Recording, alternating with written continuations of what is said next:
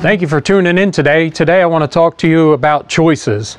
There's many choices we make. I read a statistic not long ago that one person studied that we make about 70 choices in a day, and over 70 years that's 1.8 million choices in a lifetime. I believe that statistic's probably old, because if you look at how many choices we have today, we choose not only what kind of phone we want, what kind of carrier we're going to take, and they're always competing for our business. Back when I was young, we had 3 TV stations, and maybe on a clear day we got to watch PBS, and now there's 200 plus channels. You can pick cable, satellite, Roku TV, YouTube TV, Fire Stick. There's all kinds of choices. It hit me just the other summer. My wife and I were away in Michigan, and we went to an ice cream shop, and you think that would be a simple thing. You walk in and you get your favorite ice cream, but upon arrival at this ice cream shop, they were making their own waffle cones, cake cones, sugar cones, and you walk in and there's 500 different flavors of ice cream. You get your cone dipped, or you get the dip on the inside, the outside, sprinkles or peanuts on the cone. And then you get to the ice cream, you pick your ice cream, then you got to pick how many scoops you want on your ice cream cone and what toppings you might want on that. So we see today we're inundated with choices, but today I want to talk about a choice that we all have to make, and it's based on what the Word of God has to say. If you're watching this today, probably somebody that really cares about you, or maybe you stumbled about this, but it's not by an accident that you're watching this today. God wants you to hear what He has for us, the choice He has for us in His Word. And I want to share that with you today. When we're out and about, we hear many people, when we ask them about eternity, we ask them, do they know where they're going to spend eternity? And we get a lot of different answers, but there's very few that have an answer that is solid, that says, I know if I were to die today, I'd go to heaven. There's a lot of hope so, or I believe so, or I've been a good person. And we want to look at the Word of God and see what God says about eternity. Jesus, after teaching on the Sermon on the Mount in Matthew chapter 7, He gives us this picture of these two paths we have in life. He says, enter ye into the straight gate, for wide is the gate and broad is the way that leadeth to destruction, and many there be which go in thereat. Verse 14, because straight is the gate and narrow is the way which leadeth unto life, and few there be that find it. In the selection of texts in Matthew chapter 7, Jesus is saying there's two paths. One path leads to destruction, and He says that path is broad and there's many that are on that path. And then He says there's another path that's straight, and there's a gate that's narrow on that path, and that path leads to deliverance. So we're going to look at a choice today, a choice that everybody has to make. And you say, well, I'll stick with you to the end, but I'm not sure I'm going to make a choice. Either accepting what God has to say is a choice that brings deliverance, or making a choice to put it off or not accept it, you're making a choice. So I beg, I plead that you stick with through the end. We have good news and bad news we find in Scripture, and we're going to start with the bad news here. First of all, we see that with all the choices we have, eternity isn't multiple choice. There's not many choices. It's still just one or the other, heaven or hell. The Scripture says in 1 John 5:11, and this is the record that God has given unto us, eternal life, and this life is in Jesus, or in His Son. Verse 12, he that hath the Son hath life, and he that hath not the Son of God hath not life. These things have I written unto you that believe on the name of the Son of God, that ye may know that you have eternal life, and that ye may believe on the name of the Son of God. He says that you may know that you have eternal life. He says that all of us may know that we have eternal life. God wants you to know that you can go through this life and that you have eternal life. Everybody at one point in their life or another has thought about eternity. They've thought about that question, where am I going after I die? I remember as a young teenage boy in circumstances in my life that it came to me, and I had to wrestle with that question myself and had to come up with the answer. And I had the answer, and then one day somebody shared with me from the Word of God how I can know that I have eternal life. So he says in that verse, he says, "He that hath the Son hath life." So what does it mean to have the Son? We're going to look at this scripture and find out. Many people think that good works will get us to have eternal life. The Bible says in John chapter 3, Jesus is talking to a religious leader at the time, and he says, unless a man be born again, he cannot enter the kingdom of heaven. He said, that's strange, be born again. Jesus was teaching a principle there about spiritual birth, not physical birth, and the religious leader through that teaching understood. Other people say, I believe in God. James chapter 2 tells us that thou believest there is a God, thou believest good, but also the devils believe and they tremble that there is a God. So there's more than just a belief in God. Others say, well, you know, I've been a member of a church. I've gone to church my whole life. Well, Jesus says in Revelation chapter 20, whosoever was not found in the book of life is cast in to the lake of fire. It doesn't matter what church role or what our background was as far as attending church. It's not about our religious affiliation. It's about our faith and where we put our faith and our hope into Jesus Christ or not. And he says that there's a book of life. Is your name written in that book of life? If you're not certain, that verse I read in 1 John chapter 5, he says he's written these things that you may know that you have eternal life. So there's our problem. Our problem is sin. The Bible tells us that because of one man's sin, Adam sinned in the Garden of Eden. Because of his sin, we were all born into our sin. Think about Jesus' ministry for a moment. When Jesus was about teaching, and Jesus was healing, and Jesus went to the woman at the well, or he healed the lepers, or he healed the blind man. Was it about their religious affiliation? Was it because they were good people? Was it because they gave money? No. When Jesus did their healing, or he called people to follow him, he tells them it's their faith. He tells them their faith has made them whole. So man's problem is we're separated from God because of sin. God is holy. Romans chapter 5 says that God commendeth his love toward us, and while we were yet sinners, Christ died for us. Christ came for a reason. And I challenge you to look through the scriptures, read the Gospels, and see why Jesus came. He came because he loved us, and there was a penalty that he had to pay for you and I. He says there, because we were yet sinners. Sin means we miss the mark.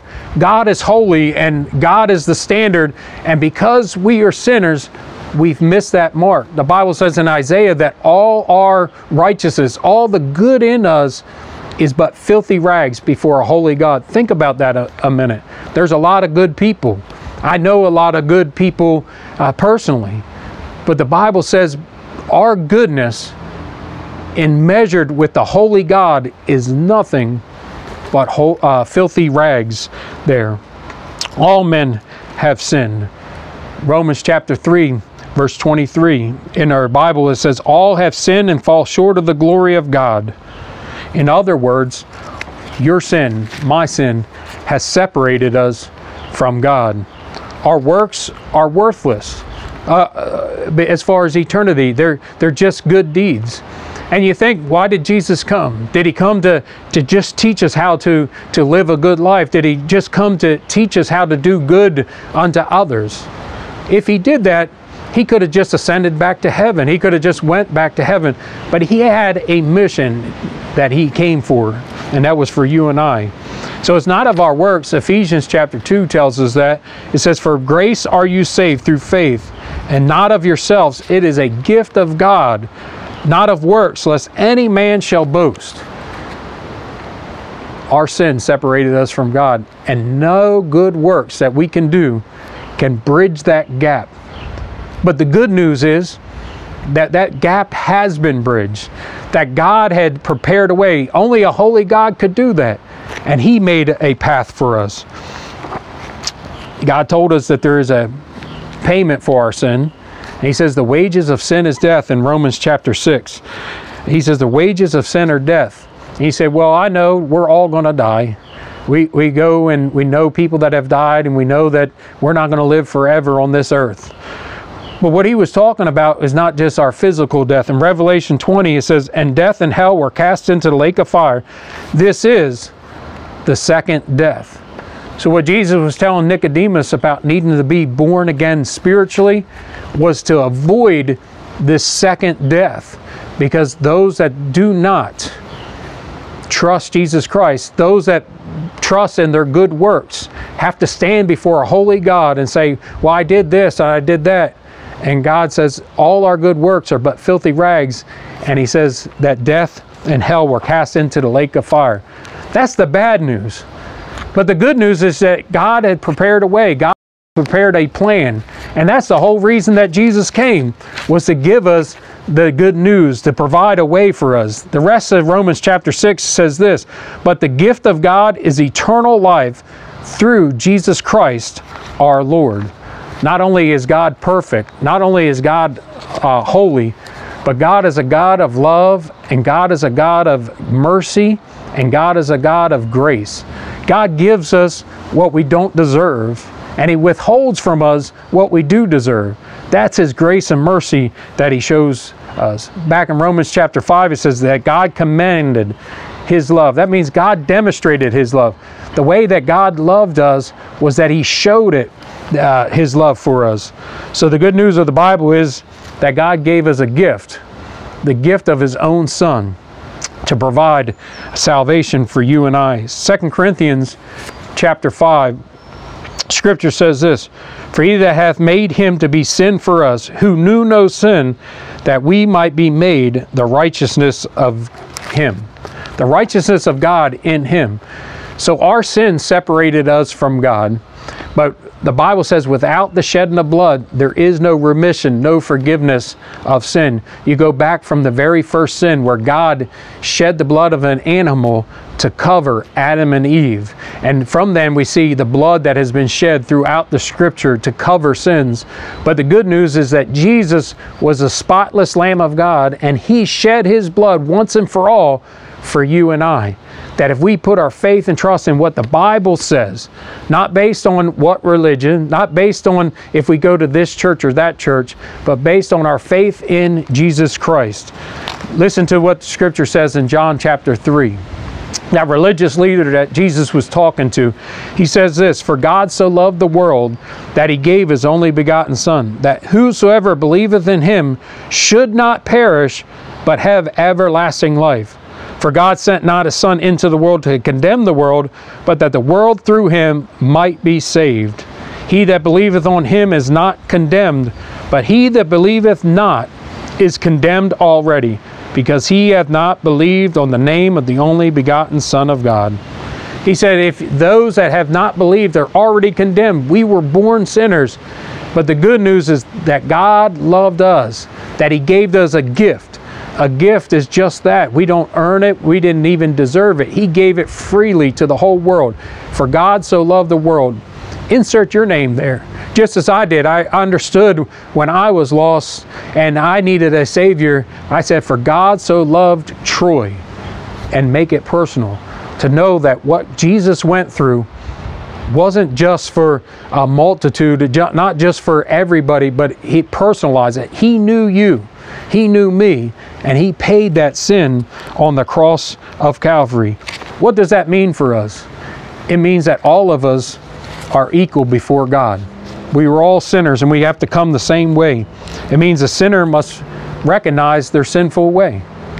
If we're going to have the gift that God has given us, if we're going to receive it, we need to understand that we are all sinful.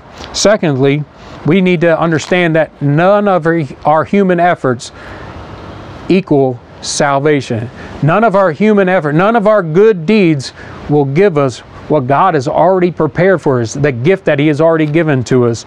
And thirdly, we need to rely totally on what Christ has done.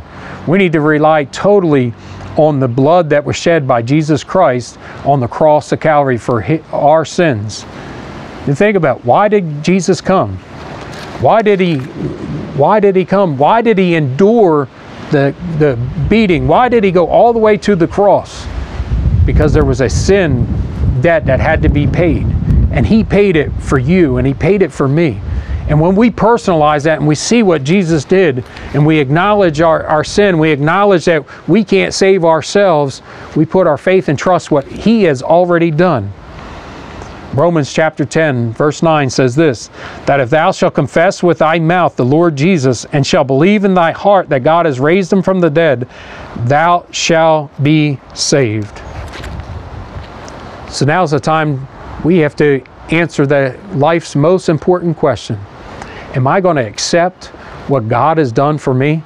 Am I going to accept the gift that God has given to me? That's a gift of eternal life through Jesus Christ.